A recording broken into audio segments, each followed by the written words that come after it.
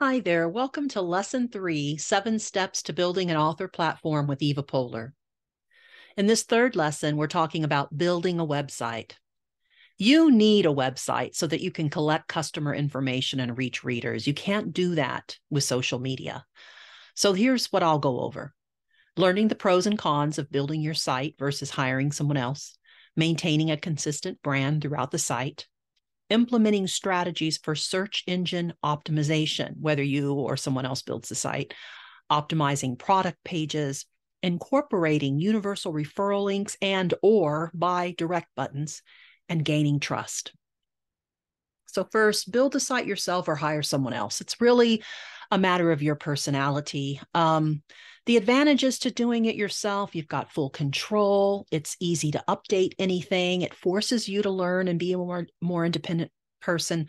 I am not a tech savvy person, and I feel like if I can do it, anyone can. And companies like Wix and Nerdly make it super easy, but it can frustrate people who don't have patience and are less tech savvy. So, of course, the advantages to hiring someone, no stress, right? You get a professional looking site, but it can be really hard on your budget. And unless they teach you how to do it yourself, it's very difficult to update. I have a friend who every time she wants to change her book link, she has to wait for her website developer to do it for her. I would hate being that dependent on someone. So if you do hire someone, make sure they show you how to do the updates yourself. Now, I love using Wix. It has everything I need to run my author business. And like I said, I'm patient at learning new things. So it wasn't something that was super hard for me to do. And I think because of the templates that it has, it's gotten better over the years. I started using it years ago, and it just improves and improves and improves. And so it's become even easier to use these days. So let's take a look. I'm going to do a new share and go over to my website and give you a kind of sense of what it looks like behind the scenes in the dashboard. So here is the dashboard. This is the home page of the dashboard. And as you can see, I can look at activity that's been going on in my site. This is information, and I'll click on that in just a minute. This is where I can manage my store products, which, since I sell directly, would include my ebooks, my paperbacks, my hardcovers. And then I also sell some bookish swag in my shop. This is where I can manage my orders and see, who ordered what. It keeps them nicely organized for me. And I haven't been using the gift card thing. Later I will, but that's an option. This is where I manage my blog. The subscriptions I use differently. This is there though, if I wanted to have a subscription program and use it this way, but I do have a subscription program. I just don't use it with that particular mechanism. But as you can see, the online program, which is what you're doing right now, is on here. I have a frequently asked question app. I also have this Shippo app, which it integrates with my orders so that as soon as somebody orders a book from me, I've already got it set up where it knows the weight, it knows the package, and it can generate the label for me. I just buy it through my Wix site, through this Shippo app, and I print out the label and I'm ready to go. I can either drop it off at the post office, or I can schedule a post person to come and pick it up. If I have a lot of them, which sometimes I will, especially at a release, just have a bunch of books that I'm shipping out, I can even print out a manifest so that when I either have them pick up or I go drop them off, they don't have to scan each package. They can just scan the manifest. I love Shippo. It's excellent. Anyway, other things on here, I do have a site booster because I have a lot of pages on my website. And so in order to keep the speed up, I needed to add a little site booster to it. And that's something that you want to check as you grow. You want to make sure that your site speed is, you don't want it to get too laggy, because then people they get impatient and they won't wait for your landing page to come up, and then you lose customers. So my contacts are all in one place. This is wonderful. I can add labels so that I can organize them and I can segment them. Any communication through my chat, my inbox, any forms I can look at here. All my automations are set up here, which I'm going to show you when we get into email marketing.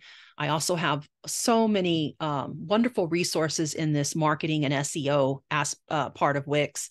It takes you through a search engine optimization checklist. So even though I'm going to go over optimizing for search engines in this course, Wix teaches these things to you as well. I also handle my email marketing through Wix. I know other people use other companies that they integrate with Wix. You can do that. But I think that it's a lot cheaper just to use the app that comes with your Wix dashboard. It's called Ascend, and it integrates so smoothly and so perfectly, and it's so cheap compared to the other companies. I also can look, I love the analytics and the reports. I can see where the majority of my traffic is coming from. I can look and see of that traffic, which is converting into direct sales for me. I can look at behaviors like how long are customers staying on particular pages. Different insights and things like that are really useful to me, and when it comes to figuring out my marketing strategy. Wix also generates financial reports for me, so it's easy for me to generate those for when it comes to tax time. I can also connect to different sales channels, and I'll be talking about this later when I get into the social media marketing. But I can integrate. I have integrated my store. If you sell direct, you have to be selling direct. You can't just be sending traffic to Amazon or Barnes and Noble or whatever. You have to actually sell direct on your store to do this.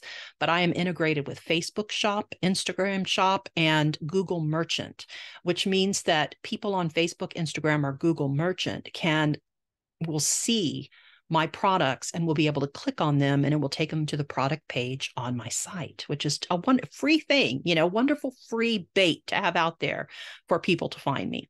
This is where I choose various settings, like the way I'm set up the way I collect taxes, the way I set up my shipping rules, all those different kinds of settings. Various apps that I have purchased to help me, like I use Farah reviews so that people who buy direct from me will get an email a week or so later saying, hey, what did you think? And they submit the review and it gets posted on my site. It's all so automated. I love it. I also have something called Wiser Notify, which is like a FOMO app. It lets people know who's on my website and how many people have purchased this and reviews and things like that. It's really cool. And it makes people who are visiting your site get that FOMO feeling like, oh my gosh, I'm missing out. These other people all love her. I better buy something from her too. Anyway, that's what I hope it's doing. So there's all kinds of things here in the dashboard. I want to just give you a real quick view now of the editor. When you click on edit my site, you get this that comes up here. You can choose which page you want to edit here, all the different pages you have.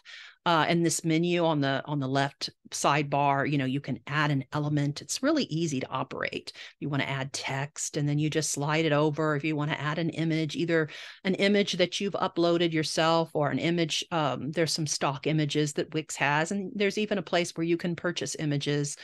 All these different things that you can add, the gallery or contact forms or whatever. It's so easy. You just drag and drop it on.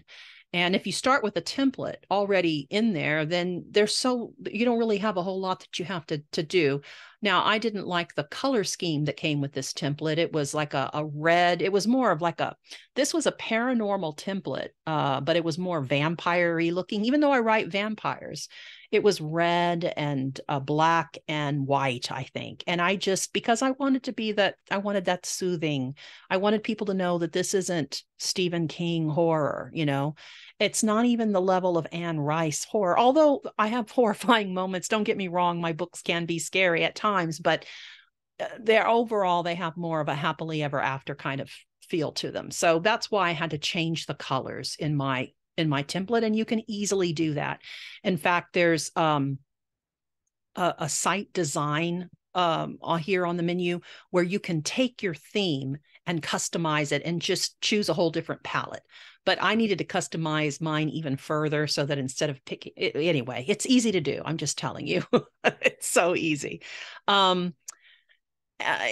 anyway, I just wanted you to see what it looks like in the back end and how everything is so perfectly integrated. And Wix isn't the only one that does it. Shopify is another great one that people speak highly of. I have a lot of friends who use Shopify, and they have beautiful, beautiful sites.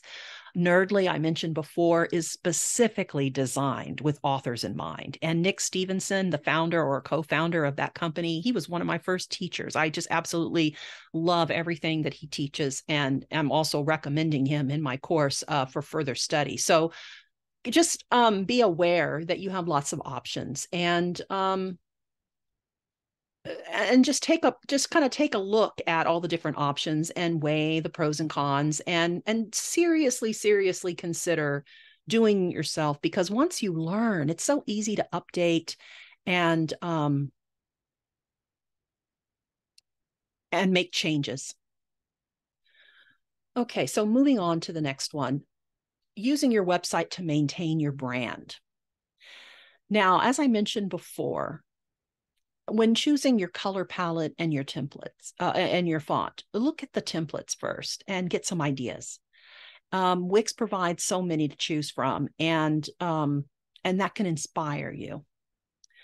And as I mentioned, Wix and Nerdly will also make it easy to maintain the consistency in your font and in your colors. As I mentioned before, I recommend using a branded header. Now, I've seen a lot of beautiful websites that have a slideshow at the top. And that's nice. It is. And I even experimented with doing that too. But I found it to do two things. One, it made the website slower to load because there were all these images that needed to come up on the header. Also, it slowed down, the reader's journey through the site, because they had to wait and figure out, what is this? Because the images might not have branded the website as well as a header might.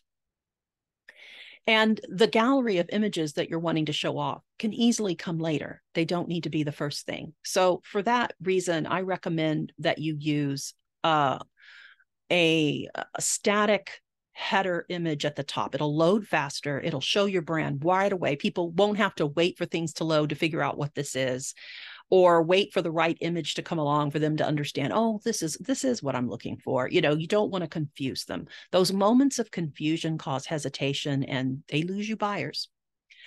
And then I wanted to show you, now I've got to go all the way back over there. I wanted to show you while I was there how you can use the round logo for your favicon and maybe even your footer. And I'll just show you by showing you my website again. If you notice, up here at the top of the tab is a round logo. This is your favicon. It's also right here in my header. This is something that you set up in the settings on the back end. You just add a round logo so that when people, and you see Wix has one, Zoom, which is what I'm using to make this video. Oh, here it is, has their Zoom over here.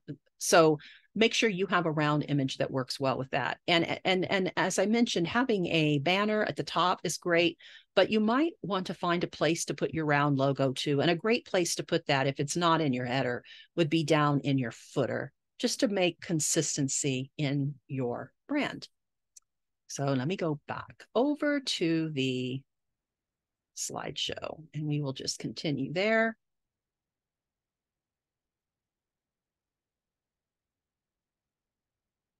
One other thing that I wanted to mention about maintaining your brand is keeping a consistent voice in your blog updates. And in a moment, I'll talk about why blog updates are important, but that's another place where your personality of your brand can shine through. So let's talk a little bit more about implementing SEO, or search engine optimization, because no matter how pretty and how consistent your website is, if you don't show up in search results, it's not going to do you any good. And so some experts have designed this pyramid, or this triangle. Some have even called it Maslow's hierarchy of SEO, to kind of help you understand the various elements and how important they are. And I'm starting at the bottom of the pyramid with using a navigation hierarchy and internal links to help search engines understand and index your site. All this means is when you create your menu, you want to have main, like maybe five main items that show up in your menu. And then there's drop-down menus or sub items, sub menus. And this kind of hierarchy where there's top level menu items, lower level menu, this helps your search engines understand the way your pages are linked. And it helps them to better index your site. So you don't just want all one level. You want to try to find a way to have a sub menu to help. It just helps those search engines lock in and understand. You also want to use internal links throughout your website. And what that means is you have a page that links to another one of your page. So on my homepage at the very bottom is Meet Eva with a brief introduction to who I am and a button that takes you to my full bio. Okay. Or when you're on a blog post, any blog post that I write will link to another post in my site. These internal links that link your pages together make it even that much easier for these search engines to see how your site pages relate to each other. A very, very important on that technical end, okay? Another thing that you can help these search engines, you can help them is by using external links. This is where your site links to other sites. And so it would be great if you could get other sites to link back to you. And one way you can do this is simply by having social media profiles everywhere, and you link to your social media profiles. And then in the bios of those social media profiles, you link back to your website. But trying to find ways to get people to link back to you, like maybe you interview them and you say, hey, can I do an interview you? And if so, will you post this interview on your site somewhere? Find ways to get other people to link back to you. And what this does is it makes it makes your site appear well-connected and important to search engines and lifts you up higher in the search results. If you're just this website that's not connected to any other site and no other sites are connected to you, you don't look important enough to be high up in the search results. So in order to look important, you need those external links that you link to, and you want others to link back. Another way you can get people to link to you is with valuable blog content, which I am going to talk about a little bit more in a minute. But if you write information that people value, then it'll become shareable. And when they share it, that will make your site appear more relevant and important to search engines. Oh, that was the next point. I thought I was going ahead, but it was actually my next point. Make others more likely to link to your site by offering helpful content. And you can use interviews, and make sure the menu is easy to navigate and the site speed high. You don't want a laggy site. Incorporate keywords, words and phrases your target consumer is likely to use when searching for your book. You can use them in your headings, in paragraphs, and in the alternate text for images. Alternate text, in case you don't know, when a blind person uses a website, their computer will read the alternate text to them as a way of describing what the image is. You can plant keywords in that alternate text to make it even that much easier for search engines to understand what your site's about. Now, back to the thing about the blog. Updating your blog at least once a month is important. It does a couple of things. It builds your credibility to your audience if you're offering information that they value. It could be information that they find entertaining. It can be information that they find useful. Somehow, that ideal customer. Try to come up with something once a month, and it doesn't have to be long. Just 200 to maybe 500 words, mostly images. But by doing that, you not only make it more likely that people are going to share your posts and thus provide these external links to your site, but it's also going to update your website in the eyes of a search engine. When a site hasn't been updated for a long time, Google thinks it's a stale site, that it's not growing, it's not progressive, it's not expanding, it's not anything new. They like new content, search engines do. So if you're updating at least once a month with a blog post, you are killing so many birds with one stone. I hate that saying because I don't like violence against birds, but you know what I mean. The more bang you can get for your buck, for every action that you do, if you can get multiple results out of it, that's what I'm all about. And writing a blog post can do so many things for you. It helps with your search engine optimization. It helps with your target customer being interested and wanting to share and wanting to get that external links linked back to your site. It also builds your credibility and your authority, and it gives you content that you can then share across all your social media platforms very easily by writing one post. Most templates will have built-in share buttons at the bottom. You can share it to Facebook, to Twitter, to LinkedIn, to Pinterest, to wherever you want to share it. And you just write one post and it goes to all these different places. And it's just more bait that you're putting out there to draw your ideal customer back to you. You also want to optimize your product pages. And this pretty much goes without saying. I don't think I'm telling you anything that you don't already know. That whether you plan to refer traffic to other vendors or sell books directly on your own site or both, your product pages should be optimized to make people buy. If people are landing, or if people are clicking on an ad or somehow, being driven over to your site and they take no action, it's because your product page is not strong enough. You want to make it pleasing to the eye. You want to make sure it's nicely formatted. Include an image of your very professional looking book cover, and which accurately conveys the book's genre so people know what they're getting. Provide a short blurb, description, and accurate, not misleading. When I first started writing, I did think that my blurb just had to make people buy, and then I realized, no, it has to make the right people buy. And you need to make sure your blurb does that it makes the right people buy. It doesn't make everybody buy. Your blurb should let people who don't want that kind of book know, because you don't want that person buying and reading your book and then being disappointed and leaving you a bad review. You want to make sure that you let people know what formats that book is available in. And I recommend that you make it available in all the formats. Not just ebooks, not just paperbacks, but hardcovers and audiobooks. And you're just getting started, so don't try to do it all at once. Just put it on your list of things that you will eventually get to. Make that an objective of yours, that you will eventually have your book available in all the formats. I have yet to make large print versions of mine, and with an audience that's mostly over 40, that is a shame. And so that is something that is on my list of things that I still need to do. And I've been doing this for 10 years. The list never ends, I'm telling you. Also, make sure that you showcase a few of your favorite reviews. You want to build trust and credibility with these product pages. And by bringing in some of the best reviews, especially if you can find a fellow author who will give you a blurb, that would really, really help. Or one thing I did early in my career, and I don't do it anymore, but I just did it with a couple of books when I was getting started, was that I got Kirkus reviews for them. Now, you're not guaranteed a good review, so you could spend all this money and then end up getting this review you can't use.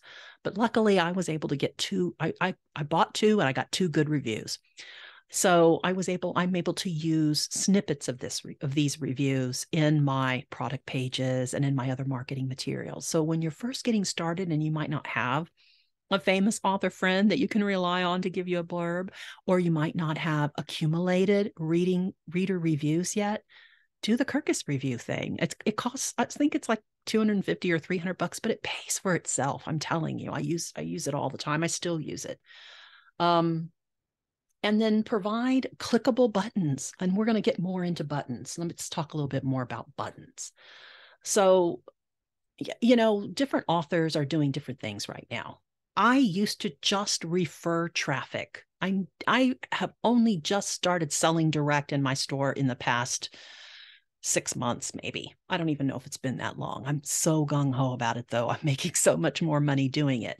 But for the longest time, for the bulk of my career, I just referred traffic. I drove traffic to my site, and then I referred it to Amazon, where you can buy my book on Amazon, on Apple, on Nook, on Kobo, on Google Play, on Smashwords, and, all the places. And yeah, I still made okay money with the royalties. I mean, I'm not complaining. I'm thankful that all those vendors are selling my books. I truly, truly am. But, they take their cut. And when you sell direct, you get to keep, it's especially nice when you're selling like a 99-cent book and you're like, yes, I get to keep all 99 of those cents. But it's even thrilling when you sell a 19.99 book and you're like, yes, I get to keep all 19.99 of that money. So consider it. And I'm going to recommend in the resources that I have in this module that you take a look at Morgana Best. She has a book called Stop Making Others Rich with a companion course that I found to be excellent. It set me up for success. And I highly recommend that if you want to look into selling your ebooks, paperbacks, hardcovers, audiobooks, even bookish swag directly on your site, Morgana Best is the person to go look up. And I'll have a link in my course. But when it comes to designing your product pages, you have to make this decision. Are you going to put all the links? And I had that for the longest time. I'm talking so many links under each cover. Golly, I must have had like at least 8 links under each cover. And it's only been recently that I finally trimmed that down. And what I did was I got books to read. Books to read are universal links that Draft to Digital will create for you for free. And so what you do is you get one link and then it takes the reader to a page that looks like this on the left. This is showing you that it's available in ebook at these vendors, it's available in paperback at these, and hardcover at these, and audiobook. One link to rule them all. It looks so much nicer on a product page. And then, so what I do is I have my product page with my cover, and there are 4 buttons. One says ebook, so they can buy my ebook directly from me. One says paperback, they can buy the paperback directly from me. One says hardback, also from me. And then one that says other stores. And it's this books to read link. It takes them to all the other vendors and they pick which one they want. So that's something that you have to decide about.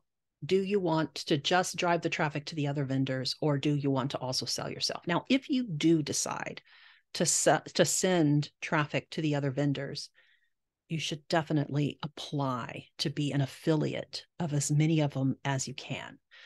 And by doing that, you'll make a little bit more money. I probably make between 50 and $100 a month on my Amazon affiliate income. So, I mean, it's not a ton of money, but it's still money. It all adds up. I'm always telling my students at Trinity University, create multiple streams of income. If you can create especially multiple passive streams of income, the more the more secure you'll be, especially if you're working in an industry where things can go south really quickly. So do include affiliate links if you're going to refer traffic to these other places. It's so easy to set up. Some of these places you apply and you're immediately accepted, and some of them take a couple of days. But once you get an affiliate tag, you just put it in. If you use Books to Read, there's a place where you can put in your affiliate links, and then it just automatically adds them in for you. It's so easy. There are other universal links companies that do that too. I used Genius Links for many years and was very happy with them, but that's when I was using like 8 different buttons for each book. So anyway, back to selling direct, you will need a store. And I already showed you that there is one integrated with Wix. Nerdly has one. Shopify, everyone raves on that one. And that's the one that Morgana Best uses. I mentioned her book to you already and highly recommend that you consider selling direct. It's so thrilling. Another wonderful thing, and I'm sorry if I'm going off a little bit too much on this, but you know how Amazon pays you like 60 days later than the sell. When you sell direct, you get paid throughout the month. Wix pays me almost every day. I get money from Wix. It's nice having money coming in all the time like that, especially if you have a son in college and tuition is due and all of a sudden you're like, oh, I'm a little short. Well, not if you're selling direct, because more money just keeps coming in. You don't have to wait till the end of the month to get your big fat paycheck from Amazon, Anyway, enough of that. Let's talk about gaining trust. The key to turning traffic into customers is definitely trust. So what can you do to build credibility and help that traffic trust you to provide them with a quality experience for their money? You don't want to confuse visitors. Help them know they're in the right place with consistent branding and clear navigation. Any moment of confusion or hesitation loses you potential customers. Make sure everything on your site works and takes them to the right place. Anytime I do an update, I go on both my mobile device and my laptop, and I double check anything that I changed and make sure the links are going to the right places. Provide product pages with accurate descriptions and customer reviews. I already covered that. Include a bio section that details any awards, degrees, number of books you've published, or any credentials that will make your ideal customer trust you. So just to give you an example, if your ideal customer is someone who is, if you're writing books that are about, maybe you're writing nonfiction books about gardening, and maybe you haven't published a whole lot of books, but you are a master gardener and you've been a gardener for so many years and you provide fruits and vegetables to all your friends and family because you garden so much. Those are things that you mention in the bio. If that's something that's going to appeal to your ideal customer, my ideal customer doesn't want to know if I have, if I grow watermelons and cantaloupes and give them to everybody in my neighborhood. That's not something that's important to them, but it might be to your audience. So when you're building that bio, again, you're thinking about that ideal customer and what will make them trust you. Always reply promptly and courteously to inquiries you receive through contact forms, emails, or a chat box on your website. And consider adding a review app. I mentioned Farah before. I highly recommend it. Integrates very smoothly with Wix. And then I also use the Wiser, that should be Wiser Notify for my FOMO app, which I'll show you in a little while. So let's take a look behind the scenes again. Once again, I want to show you my Wix dashboard and help you get a sense before we finish up of a few things. Actually, not the dashboard so much as I want you to see the apps on my website and how they look and why I recommend them. Just really quickly, wanted you to see. So when someone comes to my website for the first time, I better refresh this because it's not showing the notifications because I clicked off of them. But if you go to, I'm just going to quickly show you since I talked about product pages. First of all, notice that my menu, for the longest time, my menu just had 5 things, which is what I tell my students you need, 5 things. I only recently added the advice for authors to send them to this course that I created. But for the longest time, it's just been these 5 things. And then most of these things have a drop-down menu. And you don't have to do it for every single one. I just have so much stuff because I've been doing this for a long time. I have premium memberships, an affiliate program, and another program called Bomya. These are all my books. And then I have a separate place for audiobooks because I work with Dreamscape. They're a wide distributor. They're a select distributor. So they come to you. You don't get to apply to them. And I cannot sell my books directly on my site, but I don't mind because I make a lot of money with them. I'm really happy with them. But because of that, I have a separate section where I show them all the vendors. I have my About, which also has a contact form. I have a little place where I invite them to come to the Polar Bear Lounge, which is my community on Facebook, which I'm going to talk about in a little while. And then I have a place where I have a curated list of interviews and mentions of me. And this is another way that I have external links going to these places that have interviewed me, YouTubers or other authors that have interviewed me, any newspaper or podcast or anything that has interviewed me. If most of them, like I said, it's curated. I add that in there because I'm linking to a place that is linking back to me, and that helps with SEO. And then I also have my frequently asked questions. Now, my store has a lot of things on it because just recently I started experimenting with some drop shipping. That's why you see all these bookish things down below, but it starts off at the top with all my series. And so a person can just come directly to my store and go directly to, for example, my Mystery House series, which is my best-selling supernatural mystery series. If they come here to a product page, they will see, well, this is not actually the product page, this is the series page, but they will see that they can get the Mystery House series in ebook, they can get it in paperback, and they can get it in hardcover. And just by clicking an arrow, they can get, there's now 11 books in this series. So this has navigation to take them to the other books. But if they were to click on one of them, like say the first ebook here, it would take them to a product page.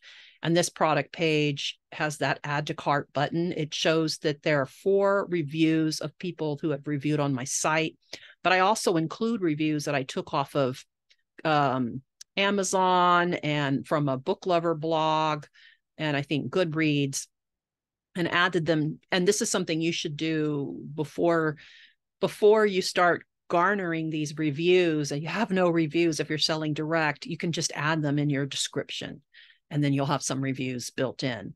But then you see the Farah app at work down here. It just integrates so nicely and adds all the reviews in there. And then I have this related products carousel at the bottom. It has all the other books in the series. So if a person decided, well, maybe I'll get the other books in the series as well, they're listed here for them to peruse. I also wanted to mention that other things that I've set up that you can experiment with later. If a person does add this to cart and they go and they view their cart, it triggers this, or what they see is these related bookish products that I decided to experiment with. A little carousel down at the bottom of things that they might want to add on to their order. So this is how it looks for my direct sell product page. But a person might first, most of my Facebook ads will send them to this landing page instead, because I have lots of author friends who feel that they do not need to have links to Amazon. Oh, by the way, I have this pop up when they come to the page. It says, join our list. And I get a lot of email. I used to think I would never do pop-ups because I don't really like them very much when I'm on sites, but this has been very, very fruitful for me. But anyway, you land my Facebook ads and Google ads will drive you to this page instead of my direct sell product page, where I list all the books in the Mystery House series. And there's the 4 buttons I was mentioning: ebook, paperback, hardcover, and other stores. And this gives them the price of each format along with a description. And so the Facebook ad will drive them here. Now, I used to have Amazon as the first button, and then I think Apple and Nook and, all these buttons. And then I would have this little button at the bottom that might say buy direct, but I have completely switched in my mindset. And now 3 of the 4 buttons lead to my direct store. And in order to go to one of the other stores, they simply click the books to read, which is what I showed you earlier. So I actually have authors, though, that don't feel inclined to even link to the other stores anymore. They want all the direct traffic for themselves, but I haven't gotten to that point yet. I feel like I have a lot of people that still feel very loyal to Amazon and Barnes and Noble and Kobo. And so I want to drive that traffic from Facebook to my website, not directly to the retailers, because I want to be able to fire my pixel and pick up contact information so that I can retarget them. And so for that reason, I still offer links to other vendors. I do have my affiliate links in there so I can make extra money if they buy at the other vendors. And so this is the kind of page that I drive them to. And I also, instead of driving them to the first book, which you could very well do, and a lot of people set it up this way, I opted to create a series page, because for this particular series, these books can be read in any order. And so I say that at the top, and I want people to be able to say, okay, do I want that book, or do I want to start with one of these others? So anyway, I just wanted to kind of like show you a little bit about the functionality. I wanted to show you my navigation, how it works. Now, the news is the blog that I was talking about, and I did want to quickly click on that and just kind of show you what I was talking about. I'm going to get more into content marketing in a minute, but I just wanted to just give you a quick look that my blog, that I try to create evergreen content, and I get varying levels of views on these posts. I have some that are just like maybe 35, another 126, but I have one post in here that has over 7,000 views. And as you can see, most of them are around 50 views. but there's one here. It is this. Oh, that's a Kickstarter campaign. So I had a lot of people do my Kickstarter campaign, but I have one in here. I think it's called your free online reading journal that has like 7,000. Where did it go? Sorry. I don't like wasting your time. Maybe you'll just have to take my word for it that there is in here a post that has over 7,000 reviews in it. And it's just not coming up for me really fast. But I did want to point out, and I'll be talking about this more later, that, oh, here it is. Your online reading journal has 7,950 views. So what these blog posts end up doing for your website is they create more bait. So when I write one of these posts, I try to give some value to them. You know, like here's a reading log that you can download and use for yourself. Here's a book review template that can help you write easy, fast book reviews. And here's a reading journal template that you can use.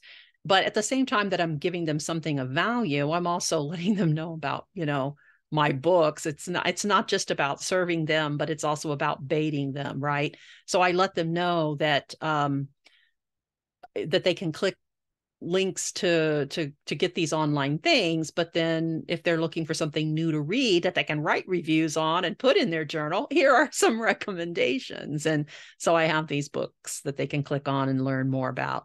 And then I also have these shareable buttons down here. And on many of my posts, I also put this click here to retweet. It's a free service where if the person clicks, it will take them to Twitter and they can post the tweet and spread the word for me. But even if they don't click to retweet there, they can, you know, share on LinkedIn, Facebook, and I come and do that on my own posts.